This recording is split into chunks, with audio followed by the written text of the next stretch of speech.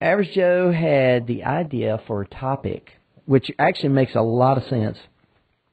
Trigger pull. And Joe, so why don't you, since you had that idea, you give us your thoughts on what you were thinking of there. Well, thanks, Doc. The trigger pull thing is something that's in my mind because there's a lot of talk on the internet about it, and we have a lot of talk about this in the gun shop. You know, I'm the only person in the gun shop that is not a competitive shooter, and I am at odds with the competitive shooters over what a trigger pull should be. Now, I think there's about 5 components that go into a trigger pull. The pull weight, how much weight measured in pounds or ounces does it take to manipulate that trigger. Number 2 would be the smoothness of the pull. Number 3 would be the length of travel or over travel. The trigger break would be number 4, and the trigger reset would be number 5. Now, certainly, people can take issue with whether there are more components to the trigger pull or less. But any gun that comes in the shop that does not have a 2-pound trigger pull or less, the other people in the shop say, "Oh, that trigger pull is too heavy."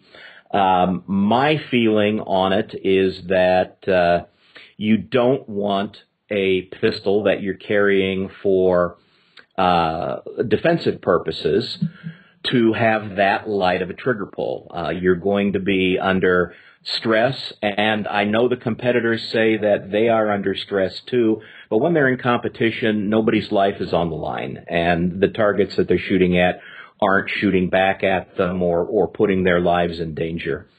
So I like for a trigger pull to be about 4 to 5 pounds in semi-auto or 7 to 8 pounds in a revolver. I'd kind of like to get some revolvers that had a lower trigger pull weight, but it just doesn't seem that any of them are coming out in anything lower than a 7 or 8 pound pull.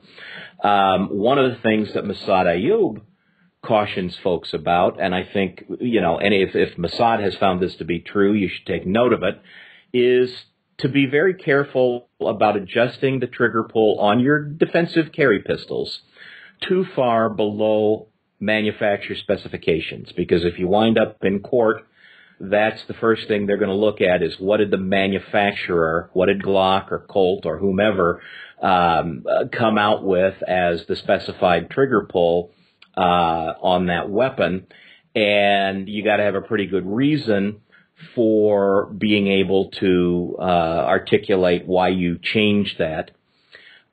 Smoothness of the pull, yes, you want it to be smooth.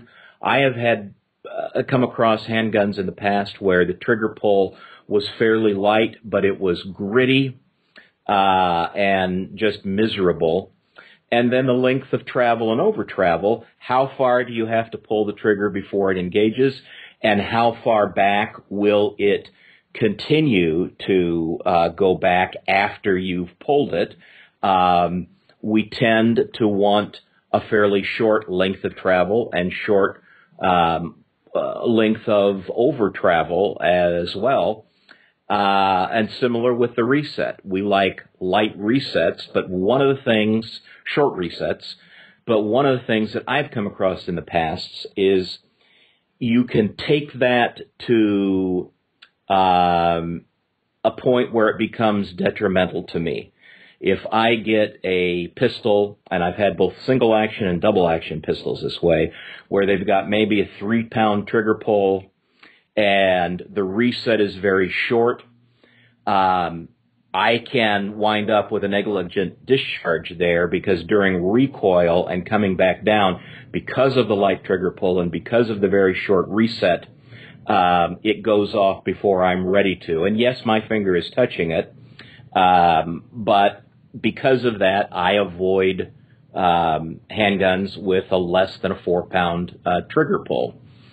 And the last component would be the trigger break, and I hear a lot of people talk about this, and usually what I hear them say is it should break, and by trigger break we mean how does it feel when the trigger finally breaks on the sear and makes the hammer or striker go forward. And I hear a lot of people talking about, well, it should be smooth as breaking a glass rod. The only problem is I haven't broken too many glass rods in my life, so I don't know if that's a good estimation or not. I recall breaking one in high school chemistry class, but that was an inadvertent dropping. It wasn't me snapping. So I've kind of thrown out my preferences. So let's hear from everybody else. That's a pretty good summary that you gave there, Randy, of a lot of the qualities of the trigger. Thank you, Paul. I come from a background of competitive shooting myself, and so there was a time where I just really believed that all of those qualities just had to be absolutely perfect for a gun to be a, quote, good gun, a good quality trigger. And I guess I'm glad I've progressed beyond that belief. I have guns in the safe that have unbelievable break like a glass rod type 1 3/4 triggers on them. And I have guns that have 6, 7, 8 pound triggers. And until we start getting to a 25-yard shot on an 8-inch target, it just really doesn't matter to me anymore. A trigger press, as long as we're in the reasonable range, is going to be just fine for especially defensive use. And that's kind of how you define this. You said you look at it from a defensive standpoint. The things that matter most to me from a defensive standpoint for a trigger is for the trigger to be relatively short. I don't mind a trigger in the 6, 7, 8 pound range as long as the trigger travel from the front of the trigger back to the break isn't too terribly long. What I find with myself and I find with students over and over and over again is pressing the trigger and getting the hits really is an act of concentration. We have to make sure that our sights are properly aligned. We have to make sure that those sights are properly placed on the target while we maintain that alignment. And then we have to press that trigger smoothly to the rear without disturbing the sights from their alignment or their position on the target. That's a heck of a lot of things to do all at once when you need to make a shot that requires sighted fire. Yeah. So to have to maintain that over, a long travel and a heavy weight, like a double action revolver or a double action handgun, can be very challenging, and it is something difficult to master. That being said, you throw a Glock, even with a New York trigger, it's fairly short, it's relatively light in comparison, and it's not anywhere near as difficult to accomplish that goal as it is with a double action gun. And so that's what it really is about to me, is having a relatively short trigger press. And it's nice to have that clean break where all of a sudden the trigger just lets off and goes. And then I also like to have a fairly firm reset, a trigger that's going to press the finger back out to the front. That helps me shoot faster. End of story. It gives me a better gauge and makes sure, and this is really the key to that, it makes sure or helps to ensure that I don't short stroke that trigger. I don't start the next trigger press before the trigger has fully reset. And that's really the key with that. Mm-hmm. So, one of my favorite trigger setups right now is a New York trigger in a Glock with a minus connector in it. And that gives you about the same 6-pound trigger press that you find in a stock Glock, but it gives it a much firmer reset, a drive back to the front because of that heavier spring. And again, here I am shooting a 6.5-6-pound trigger, almost as well as I shoot that 1 3/4 trigger on my old competition gun, which I should probably put up for sale. Now, just to clear up, though, when you talk about New York trigger, are you talking about the New York State trigger or the New York City trigger? There are actually two different ones. I'm talking specifically about the New York 1. Does that make sense, Joe? The New York 1 trigger? Well, From I've heard them referred to as the New York State police trigger, which is 7 to 8 pounds, and then the New York City trigger, which is 12 pounds. Yeah, they probably have really good hot dogs and pizza in New York City, but that's, now we're driving towards that double action weight again. So yeah, the connector that I use and what I would really prefer, and I've got some of these, are the old black New York 1 triggers, trigger return springs. Those are nice. Those black New York ones with that minus connector, that's what I really like. So New York 1, the new green ones are okay too, but the black are better. Okay. And so I don't know the difference between the state or the city, honestly. As point of clarification, there are better hot dogs and pizza in Chicago than in New York. Oh, I will agree with that. And, even better gun laws these days. Yeah. Yeah, and that's surprising. Who ever thought that? Right, exactly. I guess to clear this up for somebody that is not 100% familiar with what we're talking about, you don't want your trigger pull. I don't want my trigger pull to be so light that I wind up with negligent discharges, and I don't want it to be so heavy that to pull the trigger causes me to move the muzzle of the gun off my point of aim. Basically, I look at it this way. I need the strength of my grip. When I'm gripping the gun, I would like that to be double the weight of the trigger or better. So if I'm squeezing with, 10, 12, 20 pounds, well, I want that trigger press to be then less than half of that. That's a ballpark. And I don't really know how hard I'm squeezing with my hand. Maybe I need to get some kind of a squeeze meter or something like that. But that squeeze has to be significantly greater than the manipulation of the finger, and that helps us to keep that gun on target, those sights aligned so that the bullet hits where we want it to hit. And it just doesn't take that much. I have an M&P that Smith & Wesson provided to me for some testing and evaluation, and I'm a little bit flabbergasted about it as to why they would do this, but it's either an attempt at MA compliance or California compliance, but it's got like an 8 3/4 pound trigger, but it's a really good trigger. Why? Because it's not terribly long, and it has a fairly clean break, and it just works. No problem. We can shoot that. Now, we have a lot of people that come in and buy the M&P, and then they come back looking for the Apex trigger conversion. I've not tried that. Have you? I have one. I mean, it's fabulous. It does a great job of taking up the space just to the left of the left-hand monitor on the desk. It's been sitting in a plastic bag for, 6 or 9 months. I haven't had a chance to put it in, and again, it goes to the idea of what we really need to be able to do is manipulate a trigger. When you become decent at manipulating a trigger is a trigger is a trigger is a trigger is a trigger, as long as it's not horrifically long and horrifically, difficult. A big increase in weight as you press, that's a problem. Really long is a problem. As you mentioned, a lot of movement in the trigger after the shot breaks, that's not necessarily very good. But other than that, it just doesn't matter. If you're all about getting that Apex trigger kit, go for it. Do it. Awesome. But I don't see it as a necessity anymore. What do you guys think about revolvers versus semi-autos for that, weight-wise? That is how I became better at shooting a semi-auto, is by spending time on the long and relatively good double-action trigger presses of my revolvers. Yep.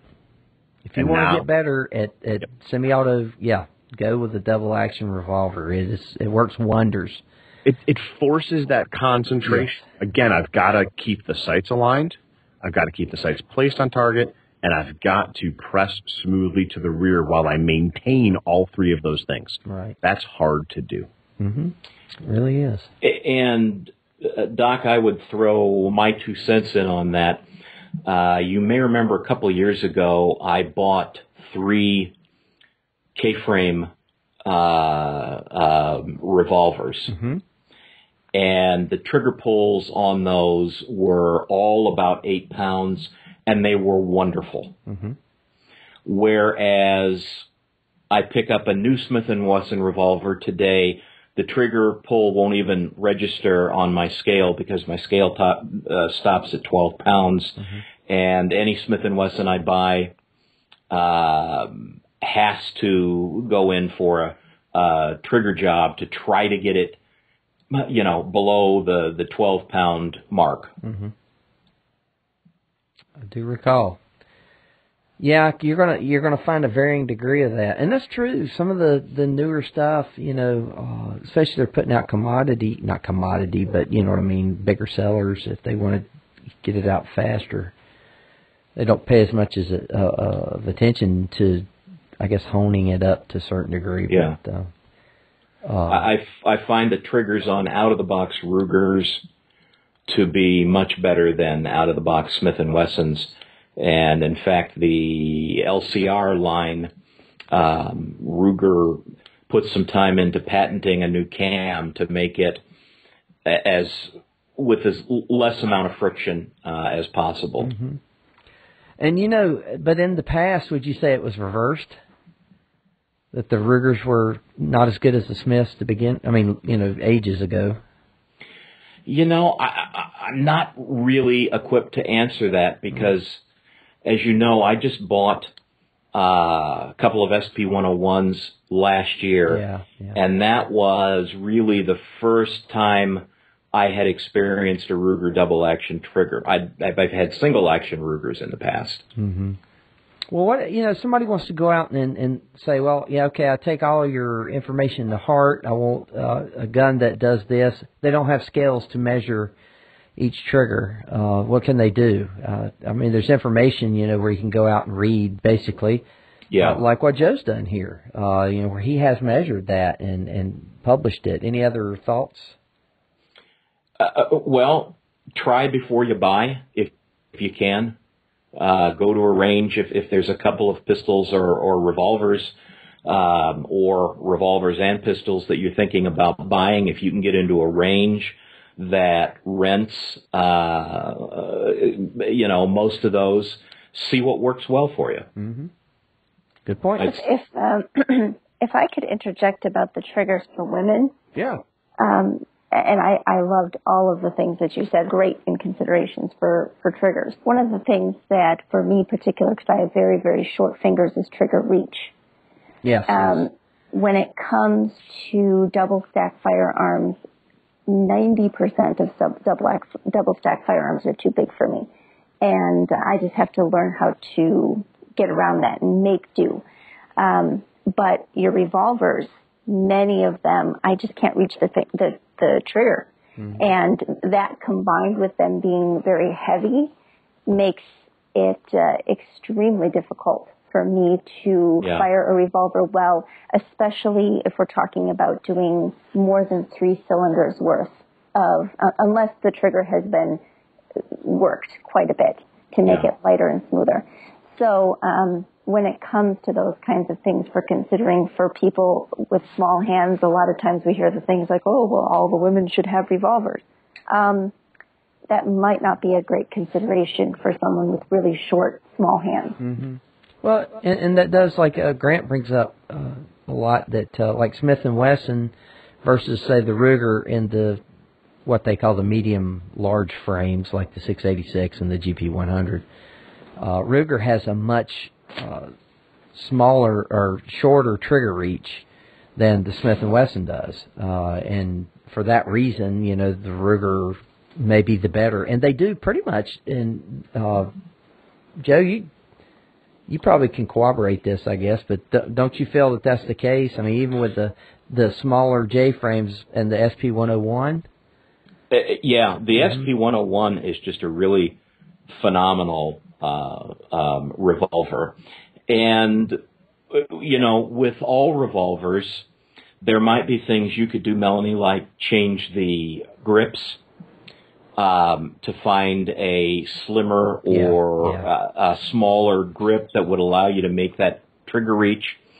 And with your double stack pistols, if you're talking about a polymer pistol and there's a double stack, like, you've got a Glock 19 and you'd like to be able to carry it, but you're just having a problem with the reach, I'll give a plug to Hawkeye Ordnance in Iowa. 2 of my Glocks are down there right now, having the grips reduced and stippled, and they do a phenomenal job of undercutting the trigger guard. And I'll write about these when I get them back. But and along with that, I would say if you're going to do grip reduction, have it done by a professional that's done it. Because I've seen a lot of photos of people who they do it and it wasn't quite enough. And so they go back and they remove some more of the material, still wasn't quite enough. They went back and removed more, and now they felt it was really good. And then they thought, well, maybe I'll just remove just a little bit more, and maybe it will make it even better. Mm-hmm. And now suddenly they've got a pistol where the structural integrity of the frame is affected. So I would always recommend having a professional do that. Yeah, I have a Glock 19 that has had an aggressive grip reduction from Bowie Tactical down there in Ohio. And he has pretty much reduced it as much as it possibly can without degrading the structural integrity. And it helped tremendously. So yes, for people like small hands like mine, our grip reduction is certainly the way to go. I wish my trigger was set back just, I'm talking, an eighth of an inch would make a huge world of difference. I still can't shoot it as well as I shoot a single stack, but it does absolutely make a world of difference. And I agree, get it done by someone who is qualified to do it. And I think now we're getting into the territory where something like an Apex makes a difference, because there are some of the Apex kits that modify the trigger reach, and so that could be really beneficial. Good point. Yeah, and I have an Apex in my shield. The first shield I ever shot did not have an Apex trigger in it, and when I bought mine, I opted to have the Apex put into it because it does take out some of that grittiness that you were talking about and also smooth it down a little bit. I like that it has that really distinct break and that very distinct reset. So there's no guesswork involved. Did I short stroke it? Am I to the break yet? Is it going to, So I've really enjoyed the Apex. Like you kind of said, Paul, it's not necessarily necessary. I mean, if you can run a trigger, you can run a trigger. But it does give you a little bit better feedback. All good points. Very good. Anybody want to add anything else to it? That was a good idea there. Joe, I was going to say I'd take credit for it and then let him talk about it, but that was a good topic for tonight, I think. Oh, there was one other thing I wanted to bring up. Yes, Doc. please. I just recently had 2 articles published in Gun Digest magazine on the CZ ProTech 1 and the Walther CCP. And they had to do some editing from what I originally submitted, which is fine. That's what editors do, is edit and say, you never know when you submit an article how much space they've got. They may have to make edits to condense your article a little bit. But one of the edits they made in talking about the CCP, I was talking about how easy the slide is to rack. And I mentioned that people who have arthritis or some other type of a hand injury will find this slide much to their liking. And they changed that to say small-statured people and females may find this slide to their liking. And I just want the listenership to know I didn't make that sexist statement about women not being able to work a slide, because I know many, many women, I see them in the shop all day long, that can work slides just fine. So that didn't come from Average Joe. Well said, because you're going to be getting some hate mail. Well, that's how I knew Melody hadn't read it. Yeah, flash you across the internet there. Yeah, there you go. There you go. Well, I'm glad you brought that up. So when we read it, we'll know, hey, those aren't Joe's words. Not Average Joe approved. No. Very good. Very good. All right. Well, it was a good show tonight.